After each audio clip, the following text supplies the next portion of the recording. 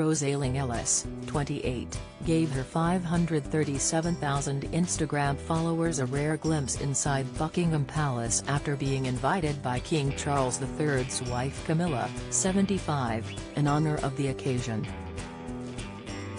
Strictly winner and former EastEnders star Rose joined a star-studded guest list of inspiring women to celebrate International Women's Day, arriving at the palace alongside Happy Valley actress Sarah Lancashire, 58, and Antiques Roadshow host Fiona Bruce, 58. The star, who made history as Strictly's first deaf contestant in 2021, looked stunning in a chic white crop top, which she paired with matching trousers and heels.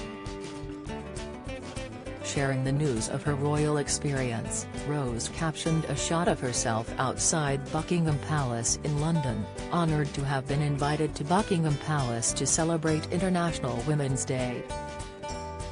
The people working to make a world where women and girls can be exactly who they want to be were all truly empowering. Here's to unapologetically taking up space. Rose even took the opportunity to sneakily pose for a photo inside the palace, captioning the mirror selfie, "Couldn't resist a little cheeky bathroom selfie."